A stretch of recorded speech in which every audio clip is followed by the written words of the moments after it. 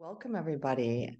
Welcome to this edition of The Future Human, where we will be in conversation with Alex Gómez-Marín, the director of the Pari Center, and Mauro Biglino. Mauro is an Italian biblical scholar, translator, popularizer, and best-selling author for Mondadori, one of the major publishing houses here in Italy.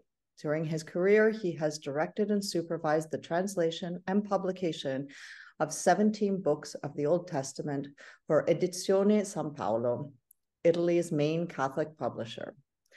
Mauro's books take the reader by hand and accompany them through a fascinating narration of biblical verse, which are analyzed in their original form in ancient Hebrew. And he will be in conversation with Alex, who is a Spanish physicist or neuroscientist. Since 2016, he has been the head of the Behavior of Organisms Laboratory in Alicante, where he is an associate professor for the Spanish Research Council. And he is, of course, also director here at the Pari Center. So today, Alex and Mauro will be in conversation around the literal translation of the Bible and the oldest secret in history. There will be about an hour dialogue between Alex and Mauro, and then we will open it up to the audience for questions and comments. And with that, I will hand it over to you, Alex. Welcome. Thank you, Eleanor, as always. Thank you, everybody, for coming. And special thanks to Mauro for accepting this live conversation in English. So to just jump directly to the topic, 2 months ago, a friend of mine unexpectedly gifted me this book, a topic I would not particularly seek for, and I read it in 2 days, and I had really, and this is not just metaphor, an ontological shock. An ontological shock. Ontological shock. Yes. Because if, Mauro, what you're translating as literally as you can, without interpretation, as you said, respecting, I like that, respecting the Bible. If that is true, let's say accurate, or more accurate than other translations / interpretations, then many things are upside down, many. And let's start perhaps with the most important one, which is the word Elohim, which is usually translated as God. But if Elohim is not God, then the Bible is another thing. So let's start with that. Right, please. right.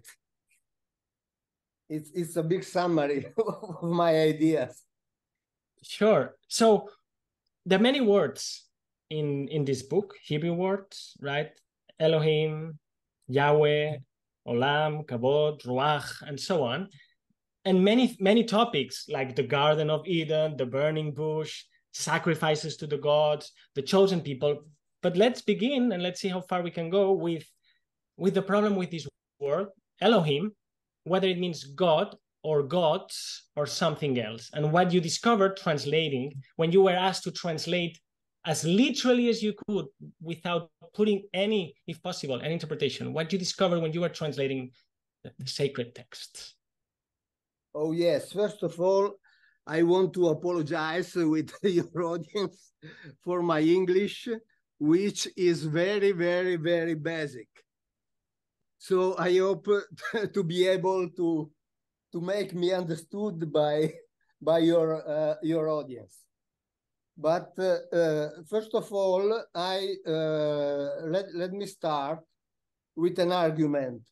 I want to say that my method, my approach to the Bible is to pretend that the Bible literally tells us what in the Bible is written, without introduce allegories, metaphor, and so on. And I noticed that if we read the Bible literally, without allegories and so on, the Bible has a lot of sense. If we read the Bible with the theological lenses, the Bible, the entire Bible, does not make sense. And this is why I prefer to read literally the Bible and to pretend that the Bible is really what is written in it. Do you understand? Yes. Is it clear? Yes, it's important to know my method, my approach, in order to understand what I say in this conversation. In effect, the term Elohim is the most important because Elohim is a plural term in Hebrew language, but it is always translated as God, singular. But this is clearly a mean translation, is clearly a mistake, is a theological mistake, because the theologians need to say that in the Bible there is God. But it's important to say that the Bible doesn't speak about God. I want to be clear. I don't speak about God. I don't want to say that God does not exist. God is not my concern. I'm only read the Bible and tell to the public what the Bible really says. This is important to know. I'm not an atheist. I'm not a dogmatic. I want to have an open mind, and I recommend to read the Bible with an open mind. And also, if the Bible does not speak about God, that doesn't mean that God does not exist. I want always to clear this fact because it's important. We talk about a book, not about a religion. The religion is a construction on this book. This book was not written in order to create a religion, but only to narrate the relationship between the hero of the book, i.e. Yahweh, and his tribes, the tribes of Jacob's. Not all the Hebrews. That is important to know, but only about the tribes of Jacob's. The other Hebrews were enemies, were considered enemies, always. This is important. Now, if you have a question. Yes, many, but I want to let you unfold it slowly. Let me just mention towards the end, I want to ask you about the nevertheless big consequences of your translation of the Bible, regardless of whether you're saying something or not about religion. But if you unmount this book, at least three main religions crumble, right? And that's something to bear in mind. And it's fair to say that's not your intent, but that's a consequence of your work. Yes, that wasn't my intent. Yes, but is a consequence of a method to approach to the Bible. It has consequences for the religions, but not about the fate of the singular person, individual. Because if God exists, God exists, and the fate can refers to it. Yeah. I want to see that that God, the God of the religions, is not into the Bible. So you say I know the consequences, yeah. of course. Yes. In effect, after translating 17 books for San Paolo Edizioni, when I started to speak in public, to narrate in public my findings, they immediately show me the way to the way out. They immediately fired me. And yes. so since 2010, I continued by myself to translate and to write and publish books. I published 16 essays on these topics because these topics is very, very interesting for many causes, of course. One of these is the problem that these translations creates to the religions. Yes. And to get this out of the way, something very interesting and it is starting to be a common pattern amongst the people I talk to here. When you go and check Mauro's Wikipedia, which is something you shouldn't do, you rather buy the book and read what the author has to say, we find the usual words, conspiracy theory and pseudoscientific speculation, right? Which to me means very little and even less coming from Wikipedia. But of course, what you're doing is unpopular, I suppose, on many sides. And I don't want to dwell a lot on it. I just want to make it explicit and then continue with this translation of the word Elohim. And so you said it's clearly a mistake. So so theologians perhaps disagree because they do their interpretation, but what about translators? What about philologists? Do they agree? Is it clear? Is it unequivocal that the proper translation, or maybe you should explain that first. The point here is that it's found in plural. We haven't spoken about the singular versus plural. And then let us know if there's controversy, not amongst theologians, but amongst other translators. Oh, yes, I read that. But I want to say a thing. My books are studied in theologians' university. I know that for sure. Because it's necessary to know that no one in the world knows exactly what Elohim means. No one in the world, no scholar.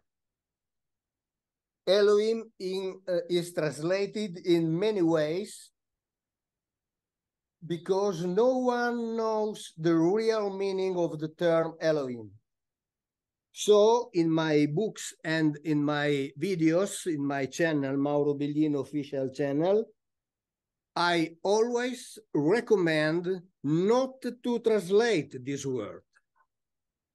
It's better to leave it as it is. It's better to leave it in Hebrew. But what is fundamental is read carefully the context in which this term is used, because is the context that the context allows us to understand what the Bible says and what the Elohim means. And the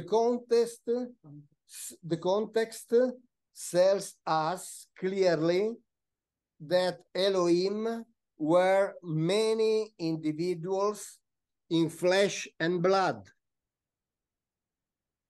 So it's absolutely clear.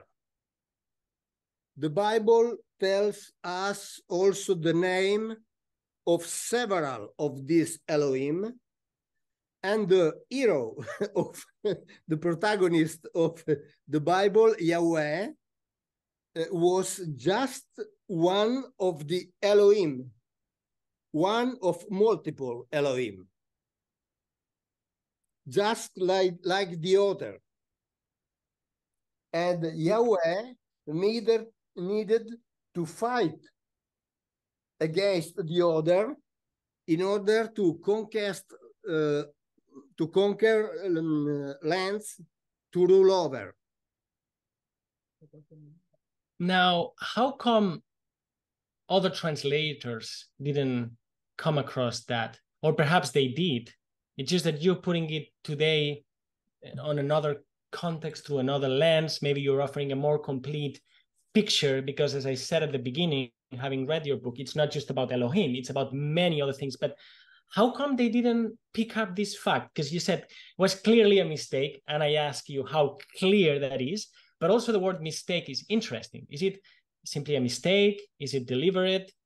It surprises me that, you know, that I didn't know that, and that new translations of the Bible are not done with this more literal translation. Why didn't I know about this until this friend gave me the book? But I think it derives from the fact that the religion and the theologians uses the Greek Bible and the Latin Bible, in which Elohim is translated in Greek as Theos, in Latin as Deus.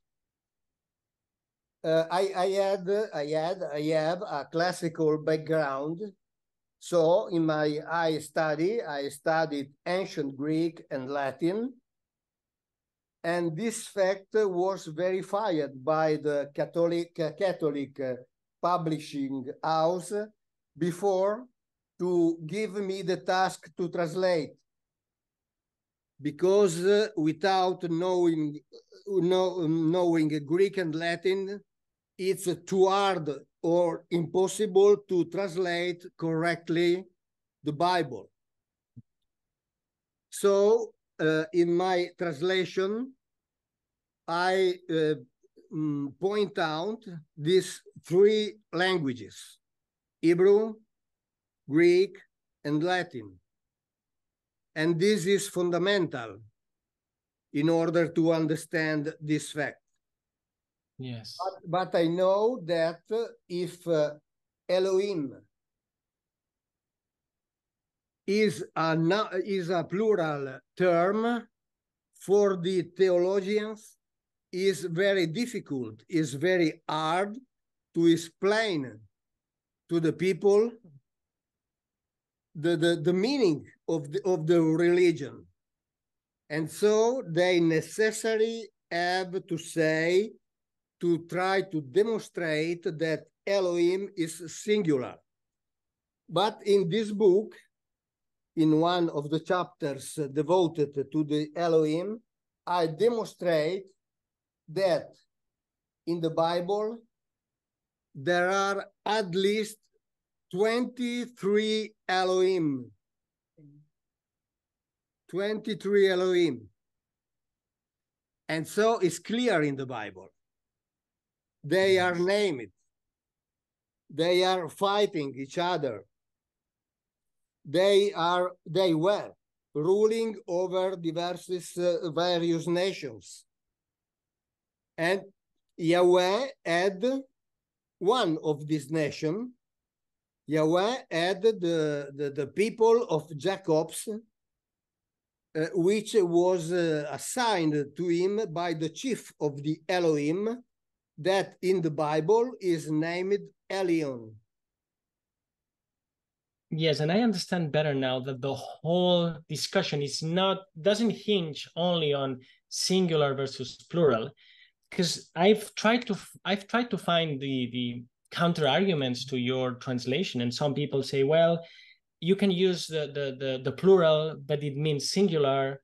I mean that, or you can, as you already mentioned, well, you read it allegorically. I've also asked my some of my friends who can read Hebrew, how do you read the Bible if you do? And they say, well, we don't pay so much attention to the words. It's more about the vibration. And I respect all of that. I think this is all fine. But what you're saying here is not only that it appears as plural many times, so it's not God, but gods, but that these gods are very peculiar creatures that do all sorts of things that don't look like godlike stuff.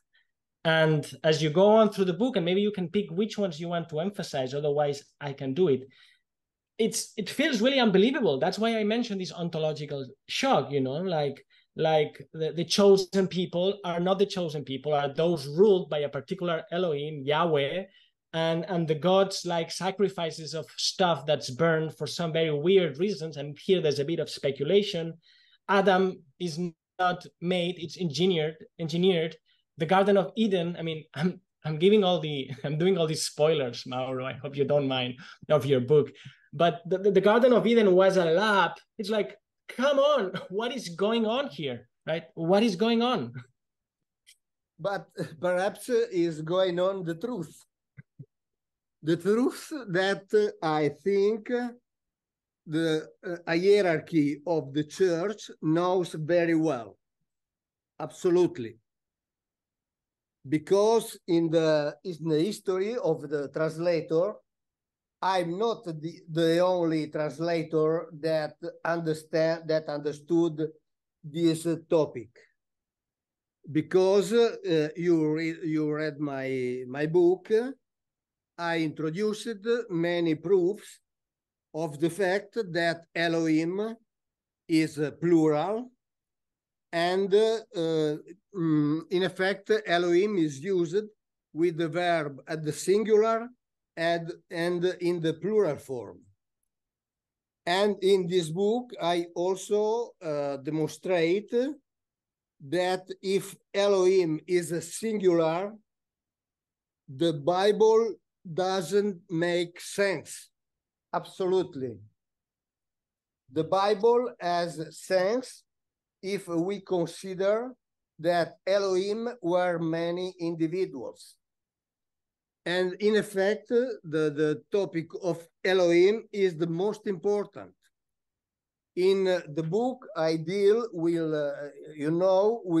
with many other topics as Satan, angels, Ruach, Elijah, the cherubs, the so-called cherubim in Hebrew, and so on. But the most important is Elohim, because, as you said before, if Elohim means God, the Bible is a thing. If Elohim doesn't mean God, the Bible is entirely another thing.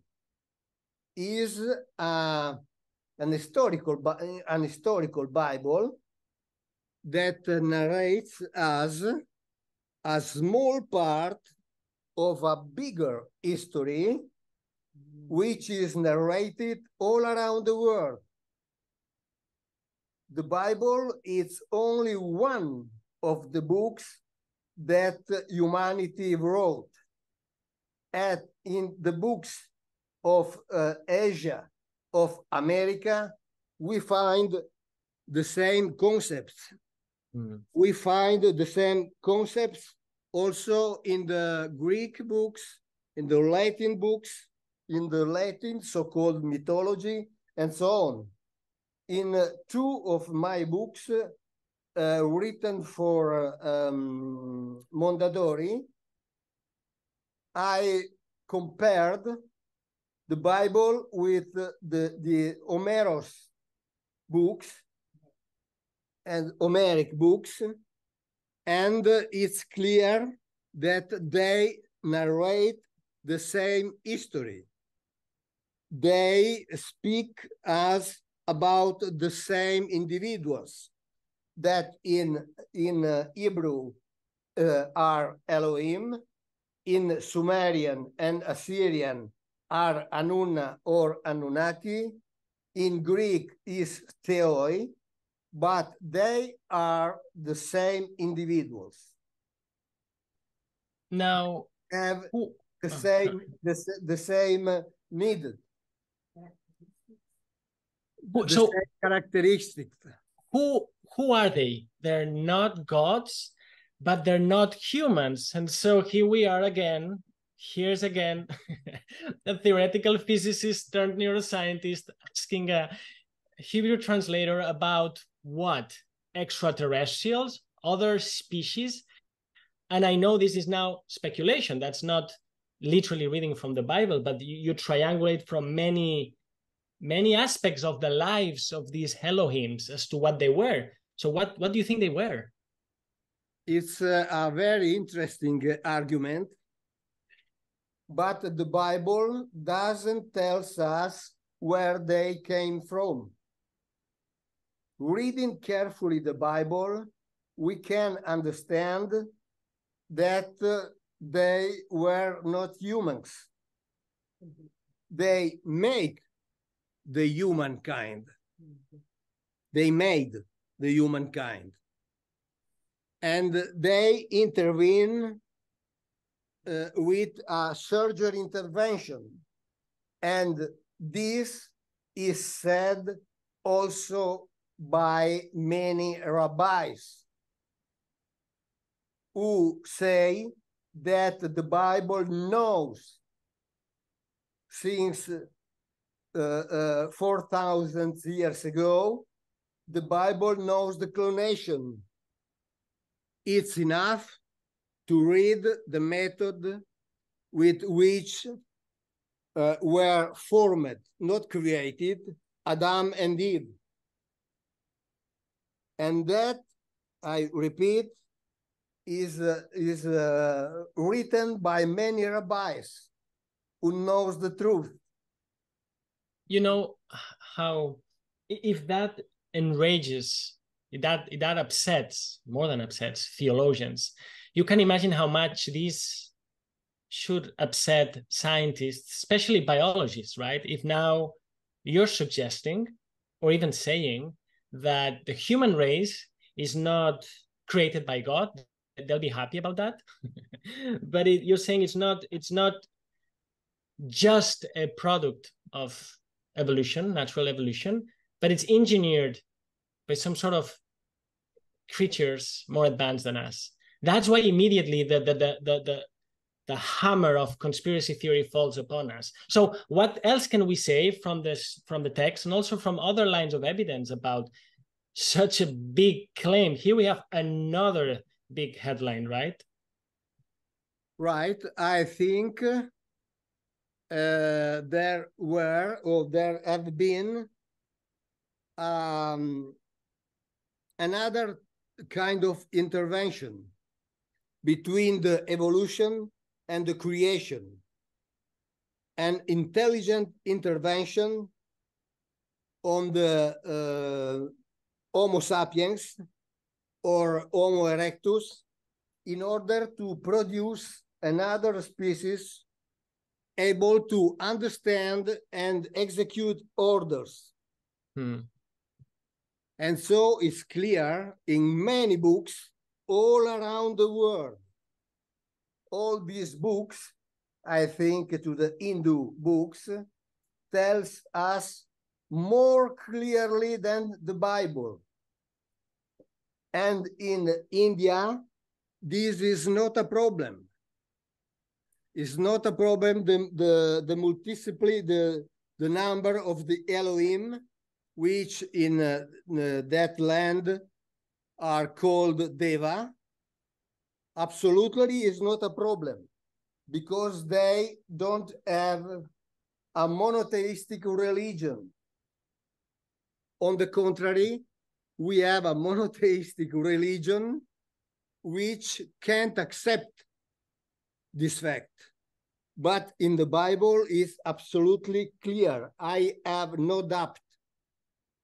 Obviously, I pretend, as I said, that the Bible tells or told us the truth. I'm not sure of that, of course, because it's an ancient book. And with the ancient book, it's necessary to be very careful when you read it. But given the fact the theologians tells us that this book is the book of God, I suggest to read this book carefully with open mind, just like we read other books, just like we can read Mahabharata, Bhagavad Gita, Veda, and so on, with the same open mind. And we can understand that they tells us the same history, the same history. Now, when you say truth, I guess you don't mean revelation. You mean that what was written is what they were trying to mean, right? That's what you mean by truth. Right, yes. right. Because some people may think you're saying that the Bible is the truth, but you're saying the truth in the sense that what these people bothered to write so painfully, I suppose, it's what they were seeing or what they were being told by their people, right? Not the truth in absolute, but the truth in this book. Yes. Now, more things here. When you were mentioning other traditions and you're mentioning polytheism, probably, and that's, again, I express my ignorance in all these matters. When in India, for instance, I suppose they don't have a problem with the devas or all these many gods. Perhaps they don't, but do they have a problem in taking them, not seriously, but literally? Do they take them literally, as you're doing of these Elohims? But I think that it's not possible to talk about polytheism because these individuals were not considered as gods, but individuals, dangerous individuals. To those, it was necessary. Those was necessary worship because of their knowledge, because of their technology, and so on. But they weren't spiritual God. The Bible, but not only in the Bible, I would say in the all of the Semitic thought, there aren't concepts, there aren't transcendental concepts like spirituality, omnipotence, omniscience, and so on. And also in the Bible, for example, there is a term, El Shaddai, is a term used by one of these Elohim. And he used this term to introduce himself to Abraham and said, I am El Shaddai. This term Shaddai is always translated as omnipotence. But it doesn't mean omnipotent. El Shaddai, the same scholars write that means God, the Lord of the mountain, or at least the Lord of the desert. There is no omnipotence in the Bible. Never. And actually, I had heard this from the theologians in the US, specifically, I think it was David Griffin, who passed away last year, that the Almighty, the word Almighty, was a big mistake. He was also trying, from his point of view, which is a very different one than yours, from process philosophy, to correct and to try to think of a theology that can work without omnipotence and omniscience within a process philosophical point of view. So it's fascinating to see this also coming from another totally different approach, I would say. But it's interesting to read in the Bible that when Yahweh wants to conquer a land, he needs to fight. So it's clear Yes. he is not omnipotent, but it has the same powerful of the others Elohim. Mm. And this, for example, is clearly written in the Bible of the Judges, where is written that Yahweh is as Kamosh, the so-called god of the Moabites, and is written that it has the same power, but is not necessary to have a particular translation. Is the normal translation by theologians hide this part of the Bible. Yes. Because it's too hard to explain, but it's clear. It's under our eyes in the Bible that we have at home. Yes. Not in my translations. Yes. Not in my translations. Yes. I was thinking of your translations, or at least the bit that you articulate in your books for us who don't know, to be able to follow with the Hebrew text, and then underneath the translation, your commentary over and over, covering so many aspects. I was thinking of it as a scientific hypothesis. And I don't know if it can be falsified or how one would falsify it, but in the sense of, well, here we have all these pieces of data, this evidence, and here's an overarching explanation that tries to best explain what's going on. And there, again, not knowing a word of Hebrew except the ones I've learned from you, these main ones, I would agree that if the garden was not the garden, you speak also about the trees. That's very interesting. Everything is so interesting. These two trees, there seems to be only one. The burning bush, maybe there's another way of translating what that thing was.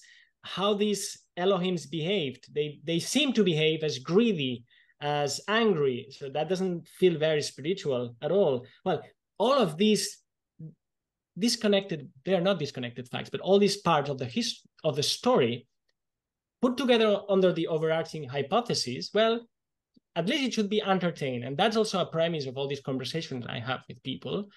It's that, well, what happens if we entertain these? Where does it bring us, and how likely it is that it is the case? If I understood your question, I want to say that if put together all the topics about all the topics you said, you quoted, the Bible is clear. It's not necessary to introduce any other concept. Yes. For example, the bush burning, the term in Hebrew, seneh, means mountain. A crest, I don't know how to say in English. Yeah, top of a mountain. Yes, please help us. Yes, that's correct. Crest, top of a mountain. Thank you, top of Sebastian. The mountain. And so Moses didn't see a bush burning, but the rocks on which perhaps there was some substance that was burning without burn the rocks. Like, just like if we put gasoline on the rock, we see the gasoline burning, but the rock doesn't burn. I see. And does make sense. And in the other part of the Bible, the term seneh is the name of a mountain. It's called the seneh. So it's not necessary to make particular translation, it's necessary read the entire context, because often the meaning comes out reading various books. For example, if you mix the book of Genesis with some chapters of the book of Ezekiel, you clearly understand the meaning of the term ruach, which I devoted a chapter to the ruach in this book. Yes. Because ruach is always translated as spirit of God, but in many situations, it doesn't mean spirit. It's a real, concrete thing. Because it's necessary to say that the Hebrew is a polysemic language. And so it's only the context that allows us to understand which is the real meaning in that verse.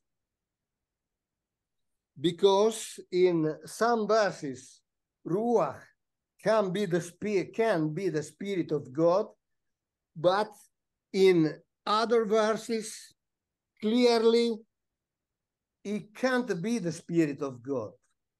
It must be necessary another thing, because Elijah get on this ruach. Ezekiel get on this ruach. This ruach rise from the ground. This ruach comes from the north.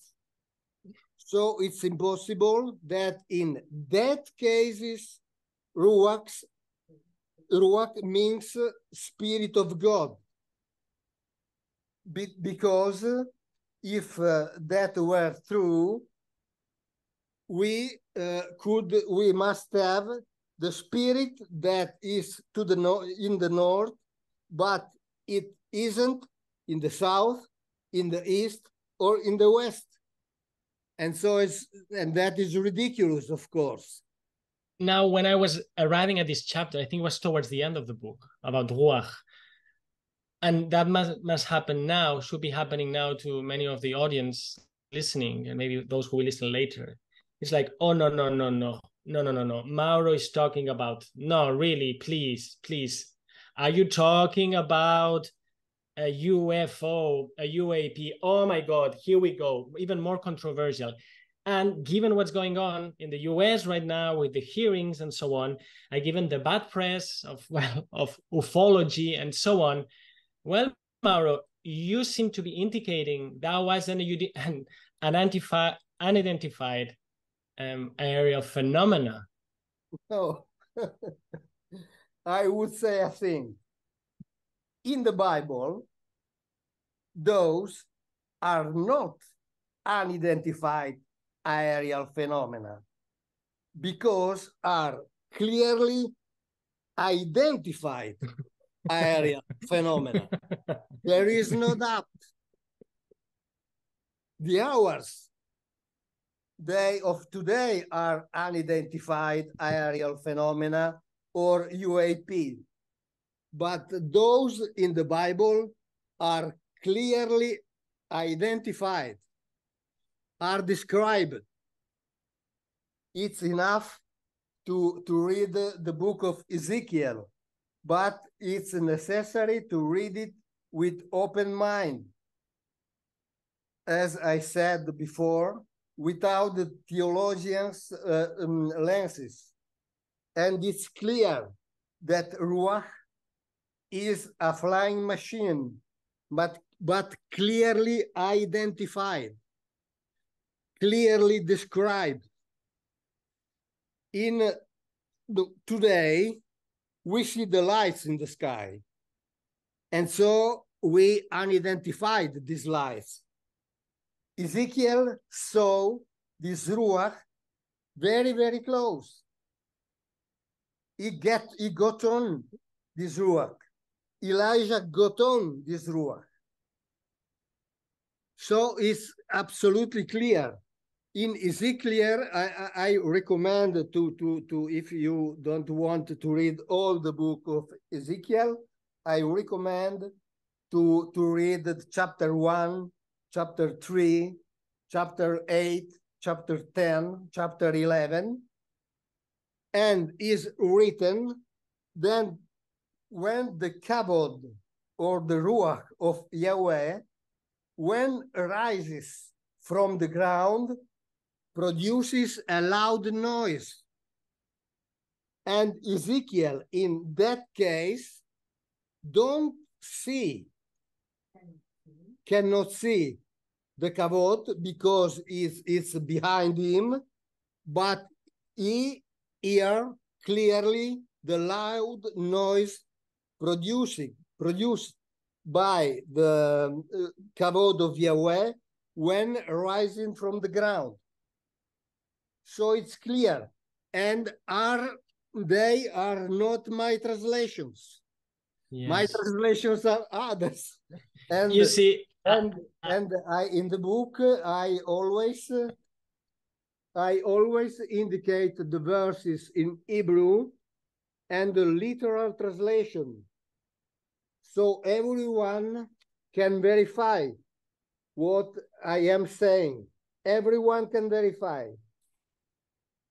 As a joke, but that's serious. I don't know what people would like to believe now that there's this third ingredient in the menu, because those who hated the idea of God the creator may be really scared about, well, if the alternative is these flying things, well, I prefer the old story told.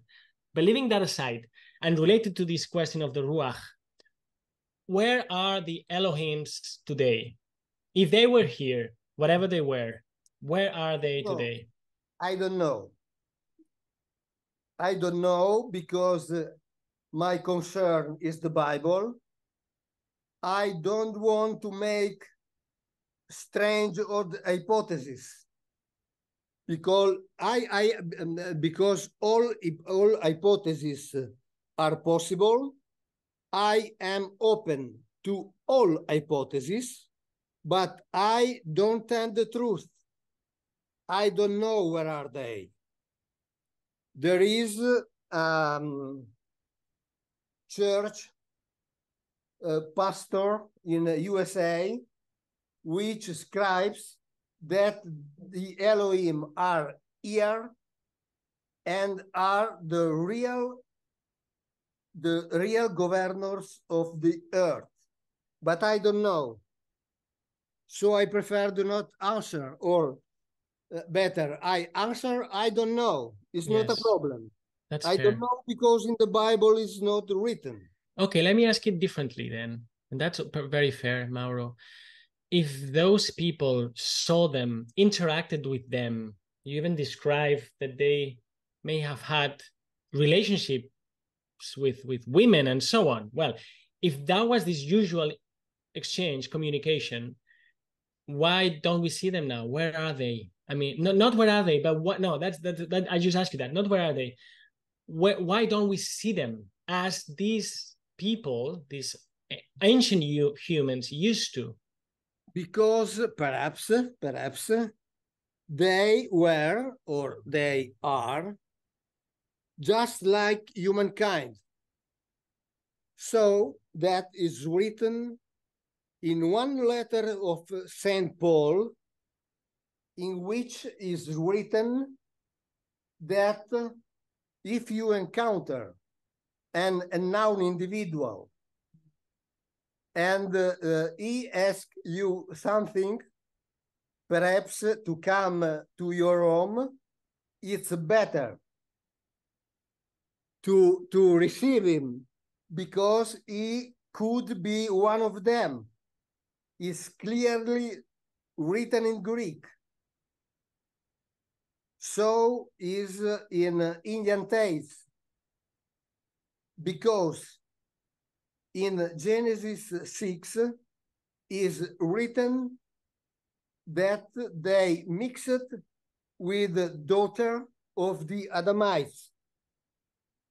So if they could to mix with daughter of the Adamites, it could mean that they were or they are very similar to us.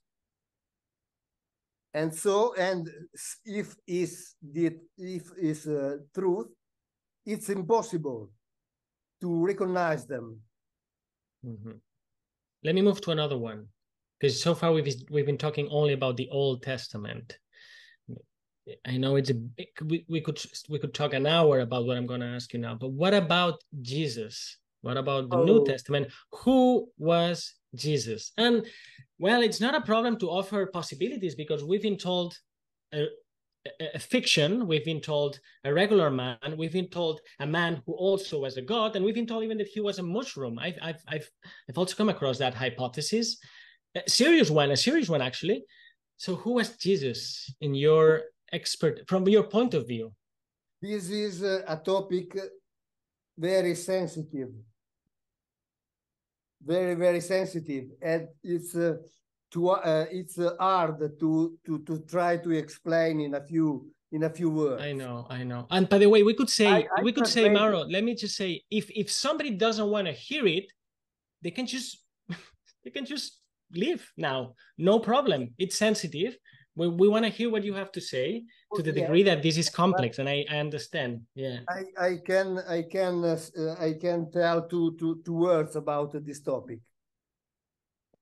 The Gospels are the prosecution of the Old Testament. And in the Gospels, the authors talk about Gabriel. Gabriel is not an angel. Gabriel is not a spiritual entity. According to a Jesuit, this is cardinal in France, Gabriel was in Hebrew an ish, i.e. a man. In book of Daniel is clearly written that Gabriel was an ish. And Gabriel encounter Maria, and Maria becomes pregnant. So Jesus could be, I want the could be, because I haven't the truth, could be the son of one of them, the one who was prophesied before by Isaiah and so on, and he could be a product of this interbreeding between one of the Elohim, because Gabriel in Hebrew means power of an El. El is a singular term of Elohim. So Gabriel is a power of an El. It's not a name of a person. It's a function. It's a function present in the Old Testament, and it is also present in the New Testament. So we must know that. And if Jesus is a son of Gabriel and Mary, Jesus could be one of them. Now, and this allows me to ask you something that to me is very important, that I don't understand of the whole story so far laid out, and maybe Jesus can help.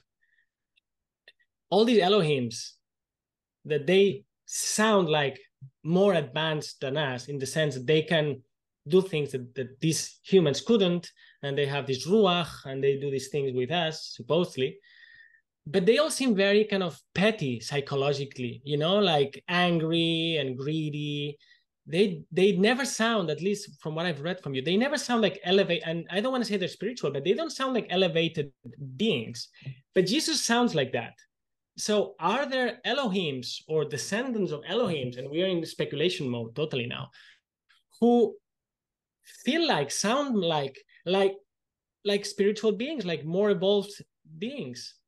Yes, this is why before I said that this is an hard argument because it needs many time to explain.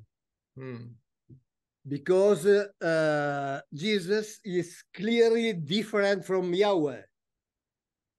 Yahweh that is presented us, introduced us as father of Jesus, as a Godfather, is another kind of individual.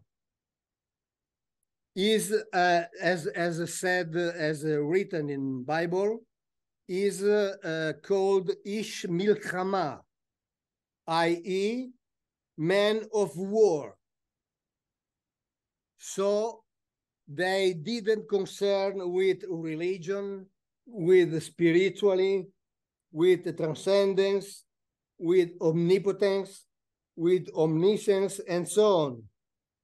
On the contrary, Jesus tells us a new message. A message which is completely different from the message, from the tales narrated in the Old Testament. But without the Old Testament, Jesus could not exist. I see. Okay, we're running out of time. I'll talk to you for so long. Let me just go for two more easy questions, Mauro. So one is practical. Remind us the percentage of the corpus you have translated. How much more is left? Will you do it? Can you do it? Who can do it? Because when my friend gave me this book, my friend is called Alex, like me, I said, well, is there a Biglino Bible? Is there a Bible, complete translation? And I know the Bible are many books, and in some cases, some books are included, others are not. But what's the bar, the percentage of what you have translated, or others that do it like you? And what else is needed? Maybe philanthropy, money, or are these books available? My big question is, can we expect to have a complete new literal translation of the Old, and why not on the New Testament? I translated only for me, almost 25 the New Testament. New? 25 times the entire Old Testament and New Testament. New Testament. In regard to Old Testament, I translated 21 books. And if you consider that the Old Testament of the Hebrews contains less than 30 books, the percentage is very high. You know. But I have in mind to translate the entire Bible and to publish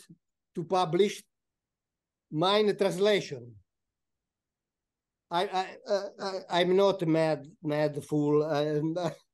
It's a thing that fascinated me.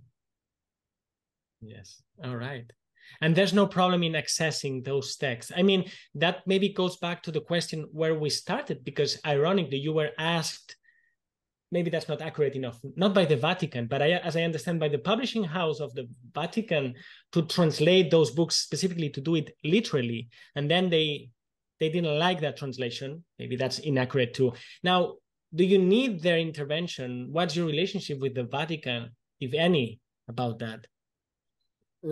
I was very appreciated as translator.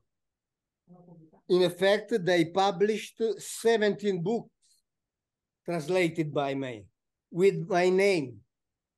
17. These books are in the faculty in the University of Theologians, are studied.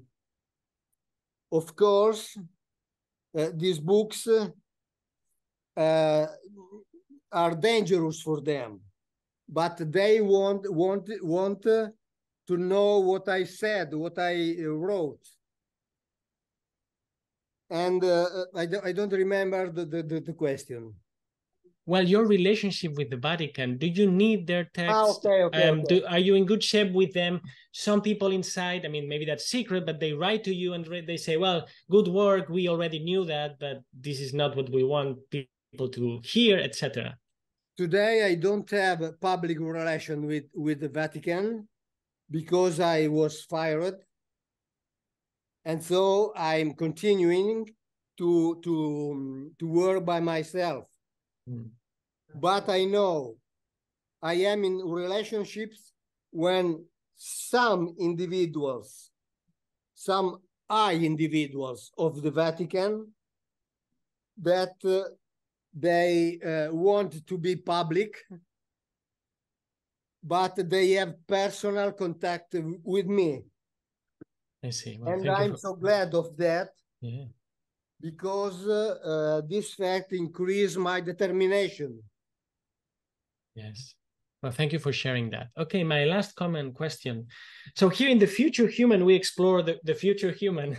But to do that, we need to see where we are, our place. And very importantly also, that's why we've also been reflecting with other... It's the future. Often someone says that the man want to do as God. You froze there, because Mauro. The man want to. No. And if the Elohim came from other worlds, we are like them. We want to explore other worlds.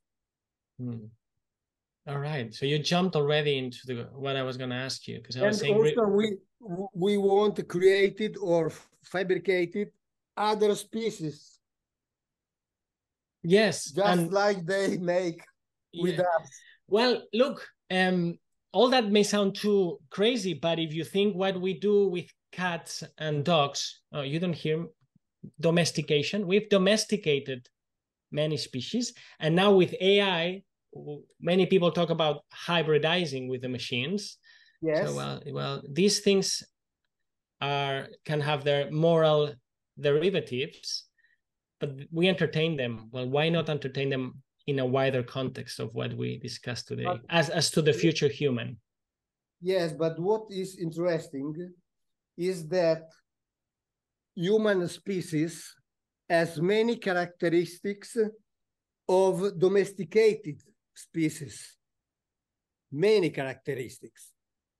And the question is, who had domesticated us? Mm-hmm. Because no one species domesticates herself. It's necessary there is another. But many biologists say that we are characteristic, typical of a domestical species. Thank you, Mauro. It's possible that in the Bible is basically present a possible truth about our origins. Yes, and that's precisely why I wanted to be in conversation with you. Thank you so much for sharing this. I'm frozen, and you are frozen too. Thank you very much for sharing this with us and for doing it in English. I didn't understand because you were frozen. Yes, I'm saying thank you for sharing this with us, for doing it in English. And now I'll open it up to the rest of the audience for their comments and questions for about 25 more minutes, if you don't mind. Okay. Thank you. Thank you. Thank you, Mauro. I hope the audience understood what I said. I think it was very clear, and we'll hear from them now. I think you were very clear. Thank you. If you are would too like to kind. ask a question, you can use the raise your hand function at the bottom of your screen under reactions. I see we already have quite a few hands up already. And so I will invite Valjean to come in. Please come on with your question. I would just ask you if you could speak slowly just to make sure that Mauro understands your question. Thank you. Thank you, Eleanor. Yes, your English is very, very good, and you were very clear. I just wanted to make one comment because I've done 7 years of Latin, Greek, and Hebrew many, many years ago. And I remember my struggle with Hebrew was that we don't know what the vowels are. So I can say to you, him, hum, and hem, 3 different ways. And so that was all my struggle when I had to produce a paper. I think it is subject to many, many different interpretations. And then you have the whole faith tradition of 2,000 years. So looking at it as I did 40 years ago, I realized there are tremendous difficulties in translating the Old Testament, but a lot less in the New Testament. And we have a wrathful God, we have a judgmental God, we have a God that's angry. And then, you know, you can come up with what, like Ian McGilchrist thinks, that goodness, beauty, and truth are important. And so I think that I understand your work. I think it's quite a laborious thing that you're trying to achieve, because we don't know what all the vowels are in Hebrew. So we can come up with different interpretations. But I like to look at the faith tradition and a sense of people, and that has led to terrible things as well. So I think we just always have to continually evaluate. But thank you. Leave this for some other comment. Thank you to you. In effect, it's right. The ancient Hebrew was written without vowels. Yeah. The vowels were put by the Masoretes between the 5th and the 9th century before Christ. But not to be accused, come si dice? No, essere accusato. Yes. Era giusto. To choose my Bible, I translated the Masoretic Bible, that you know is the official Bible of the tradition. The Masoretic Bible is considered the official. I know there are many Bibles in the story. There are the Masoretic Bible, the Sumerian Bible, the Greek Bible, the Syrian Bible, and so on. But given that the theologians tells us that the true Bible is the Masoretic, I use that. Well, that depends not my choice. on if you accept that that's the only true Bible. But I only read the text of Qumran. I read the Old Testament in Greek and so on, of course.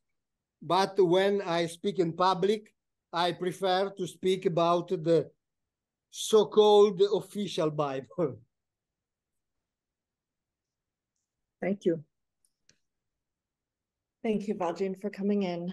Jeremy, would you like to join the conversation? Yeah, thanks. Thank you very much. Very interesting. I really enjoyed it. I think that one of the questions, what I'd like to hear more about, and I don't know, again, it's time and I'm sure it's complex, is the sense of the spirit, or, you know, in David Bohm's work, Science and the Spirit, for example, there's these subtleties. And I suppose in the narrative, as I understand it, which is limited, you know, in reading Bohm and in reading McGilchrist, my spirit leapt and was aligned very much to the way that I understood the teachings of Jesus. Certainly not maybe conventional religious teaching, I'm sure. I mean, I don't regard myself as a conventional religious person, but, you know, the Holy Spirit is in a sense what Jesus says that he leaves. And I think in the narrative, those people that, you know, you have this thing, the mystery of the resurrection in a way where, you know, he comes back. And so I think none of what you're saying really rocks my world, to be honest.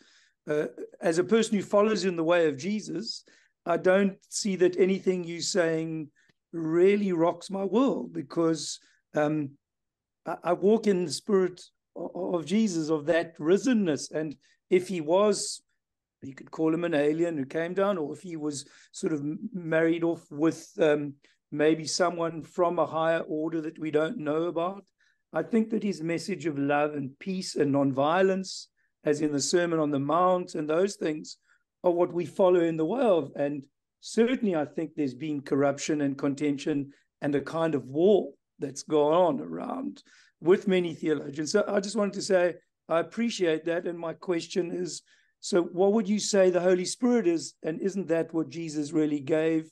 And how does that relate to love and joy and peace and patience, etc.? Thank you. There are many studies of the Jesuits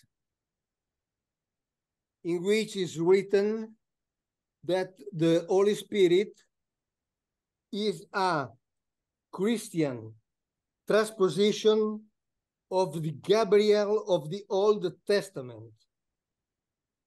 One of these Jesuits is a cardinal in France, is a theological scholar, and he writes clearly that the Holy Spirit is the translation, the translation of the Gabriel of the Ancient Testament.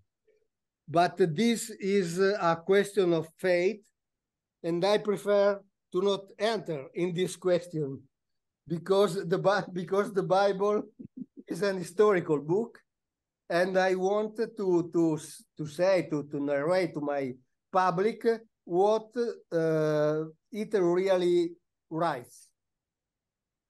Okay, thanks very much, and I really enjoyed it. Thank you. Thank you to you. Thank you. Niels, would you like to come in? Thank you. Much of what you talked about has got very deep meanings in me from a long life of experience of the spiritual. I have one question about ancient Hebrew. I've got a friend who was an ancient Hebrew scholar, and he mentioned that the word Yahweh consists of two letters which each describe a different direction. Is that true? I understood from you that Yahweh is just one of the Elohims, so it's like an offspring of the same family, so to speak. That's how I would like to see that. So it's very important for me, because I have developed some software, and that is like a process, and that process is like a mind, if I can just say that. And that mind comes about by combining two directions, in the sense that the mind is from the future to the present, and the other direction is the direction that we live. And this was an incredible experience for me to just try this out. It came like an intuition, and then I tried it out, and it had a huge impact. So that's I'll just say that I have always felt this spirit in my life, and the way it manifests itself is like perfection, and I've had experiences of producing perfect things in my life at various stages without any input from myself, so to speak. That's all I want to say. I found I like the word that the Elohim is. I also you mentioned Al Shaddai in our understanding from our Bible. He's the God of prospect and a helping hand,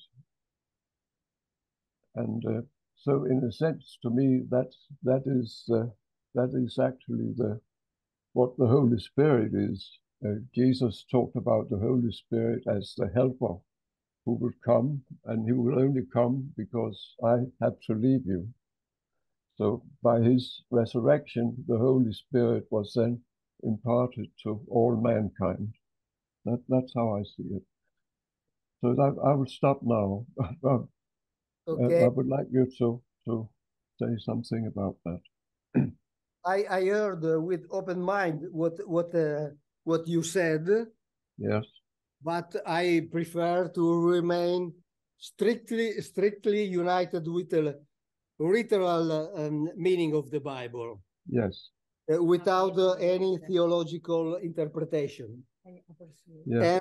And I appreciate your experience that I'm sure is very important for you, and I don't want to question it. Absolutely.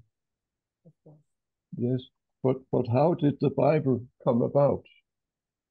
It was oral kind of tradition that carried that through from experiences. So without experience, there would be no theology. All it's possible, of course. Yeah. But no one in the world knows when the Bible was right. Yes. Was written. No one knows when it was written. No one knows when it was read, because it was written without vowels. So yes, it's extremely difficult to reach the real meaning of the Bible. Yeah. And it's the difficult to understand the real message of the Bible. Yes. So it's important. It's important for you, your experience. I'm absolutely sure. But perhaps you could say something about Yahweh, since Niels asked, and we didn't talk about that word. Can I just say Yahweh is a name which was pronounced when the Hebrew language did not exist. Yeah. Yes. Many centuries before.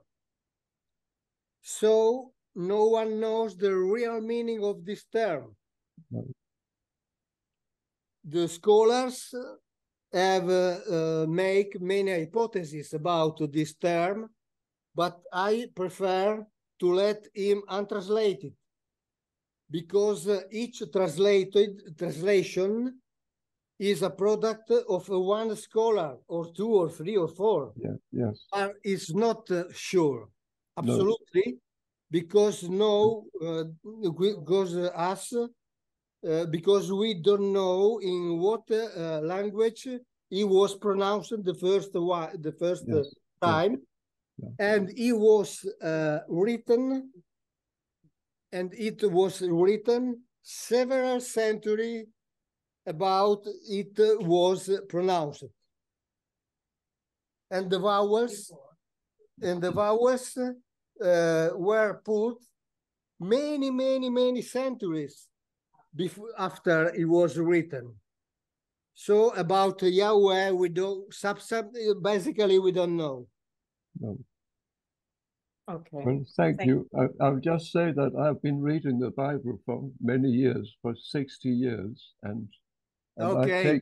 I take it literally, and I've made out my own interpretation of things, and there are many contradictions, and you have to overcome those. So, I found that the literal thing speaks to me in my experience. It grows. Okay. Yeah. Okay, thank you very much. Thank you. Thank you to you very much. Glenn, come in. Hi, unmute myself. Can you hear me? Yeah. Yes. All right. I have two questions. One pertains to Jesus' miracles, and the second pertains to Emanuel Velikovsky. So the first question I wanted to ask is these miracles that we know from Jesus, like splitting the water and the fish and I don't know, turning something into wine and stuff like that. Do you think he had like high-tech gadgets that he used to do that, or do you think it was? Do you think it came from maybe like a telepathic or telemorphic or something like that? From the mind. Did he do it from the mind, or did he have like in Star Wars like a laser beam or something like that with what he could do it? And the second question to Emanuel Velikovsky, I was wondering, have you studied him, or did you like in your studies did you research him? Because I think that kind of ties into, because he was a close friend, as I understand, of Albert Einstein, which then would tie into David Bohm and to David Pete. So yeah, those are my two questions. Yes, I start with the second. In brief, let me say that if Velikovsky is in truth, all the history falls down. All the history falls down. So we don't know. Velikovsky is very appreciated, and is also very contrasted. I don't have studied it, the all his theory, so I don't know answer completely to your question. And the first question, the miracles of Jesus, in one of my Italian books, I examined some of these miracles, and they didn't were miracles. Because Jesus speaks to his apostles, to his servants, and scusa Seb, puoi aiutarmi un attimo? Sì, dimmi tutto quello che vuoi dire. E Gesù gli dice: ma possibile che a voi debba spiegare proprio tutto? So Jesus at one point says to the apostles, is it possible that I have to explain everything to you? Dunque c'era qualcosa che lui sapeva e che faceva e che altri non sapevano e non facevano. So there's a chance that actually he was trying to say to them that there's some things he cannot really explain, and couldn't really show them at their stage of development, I guess. And also with the Gospels, we need to pretend they are truth, because we don't know who wrote these Gospels, because not Mark, Luke, Matthew, and John wrote these Gospels. We have only transcriptions belonging to a time after the life of Jesus. We have more than 20,000 of inscriptions, and there aren't two equals. So we must pretend. It's difficult to have for sure a truth by the Gospels. Okay, thank you very much. Thank you to you. I'm sorry for English. So, good. Gina. Oh no, I saw Gina disappeared, but maybe that was a mistake. No, here I am. Okay. Hi. Thank you so much for this important lecture. I don't know if you're going to have time, but I wanted to ask if you've studied any of the Gnostic texts in the Nag Hammadi, and if you have any correlation with some of those Gospels, particularly related to the Elohim or the origin stories. The Gospels, like the one of Thomas and other like that, have not an connection with Old Testament, because as a product of another way of reasoning. Are not Jews' Testament, are not in the history of the Jews, of the history reasoning.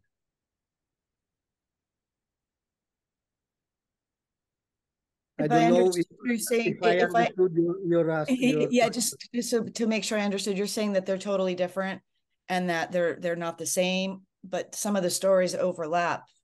No. There were at that time 54, at least 50 forms of Christianity. They fought one each other. Mm. And each of these forms of Christianity told that they had the true verbs, the true phrases of Jesus.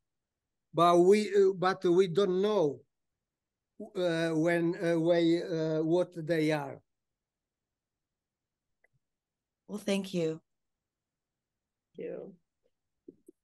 Eva, would you like to come in and ask your question?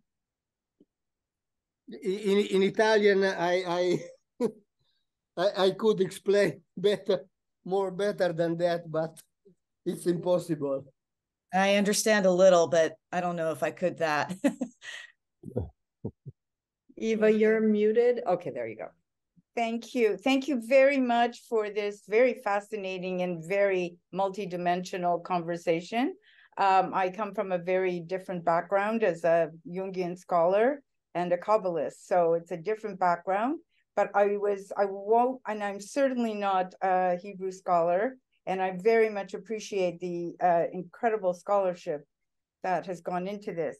I had a question that I posted over here. If you remember way back, and it might have been the 60s when this book, Chariots of the Gods, came out by Eric von, because he speaks of the children of the gods. And I think it overlaps to what you're speaking about, intermarrying with the children, I think the women, children of the humans, and that there were two different people that it was fascinating. I remember finding out about it in the 70s.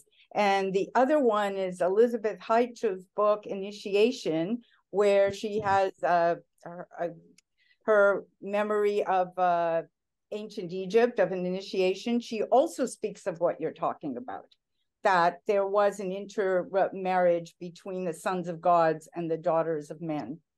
Are you familiar with these particular? This episode is narrated in chapter 6 of Genesis, when the author tells us that the sons of Elohim took the daughters of the Adamites because they were tovot. And tovot in Hebrew means beautiful, of course, but it means also useful for interbreeding. And they did it. Yeah. So one from these unions became the giants. So that is written in the 6th chapter of Genesis, but is written also in the Ethiopic book of Enoch. That is not accepted by the Catholic Church, but is accepted by African Church. And would you agree that the sons of gods, when they intermarried with the daughters of men, that they pollute, that the consciousness was lowered? Does that make sense to you? But reading carefully the Bible, I don't find an higher conscience in these Elohims. No higher conscience. They were men of war. They're making wars. Make it worse. Okay. And well, they didn't concern with the religion, with the spirituality, with the events, with the sky. E digli anche che sei molto amico di Erich. My study fix with the study of Erich von Däniken and Graham Hancock too. I've been at home of Graham Hancock. Yes. We talked about for more than 2 hours. Yeah. Because the Bible talks about a higher civilization before ours. That was before the warlike one, the warlike Elohim? Before? The war? Because you said the Elohim were warlike. Yeah. Were men of war. Yeah. Yeah, that's yeah. But not only the Elohim of the Bible, also the Elohim of the other nations, like Sumerians, Babylonians, Assyrians, Hindu culture, and so on. The Greeks, the Romans, they were always the same. Well, thank you. Thank you very much. That would explain a lot of where we are, isn't it? For example, yes, in the Bible, there is a term nephesh. Nephesh means neck, breathe. Only neck and breathe. And the theologians translated it as soul. But it doesn't mean soul. It means neck. So person breathing.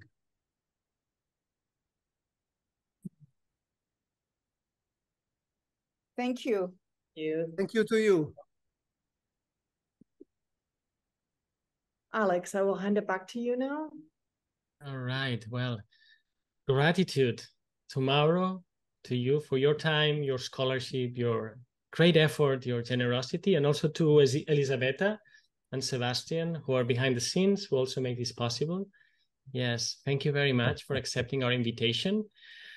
Well, this is not only fascinating and interesting, this is a very important and very urgent topic, I think. That with respect to the topic, but also with respect to what we did today. It's very important that we give us permission to talk about these things, about anything. And I think only if we can talk about things, we can think those things, and then we can feel them, and then we can know them, and then we can talk again. So thank you, thank Paris Center, thank all of you who are here for just entertaining these thoughts. It's an obvious thing to say, but it's in danger of extinction, the ability to talk. Okay. Thank you. Thank you. Thank you to you. Thank you to all.